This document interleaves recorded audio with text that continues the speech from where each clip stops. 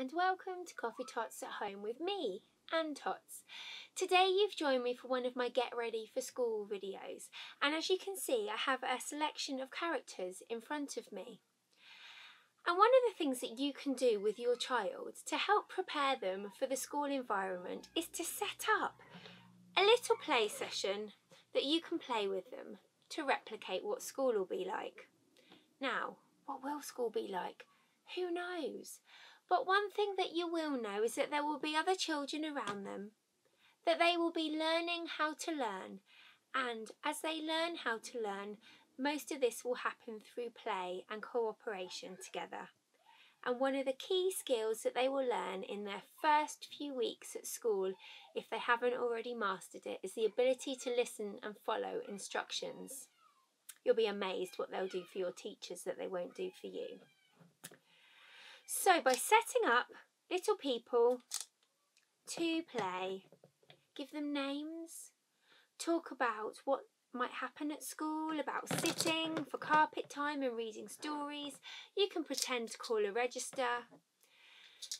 You can do drawings. You can do painting. But you can imagine what these characters will get up to, playing a ball with each other. One of the things about children is if they can imagine what something will be like, it's easier for them to get involved with it, even if the reality of it turns out not to be quite what they expected. The fact that they've been thinking about it already helps their brain cope when they come to do it.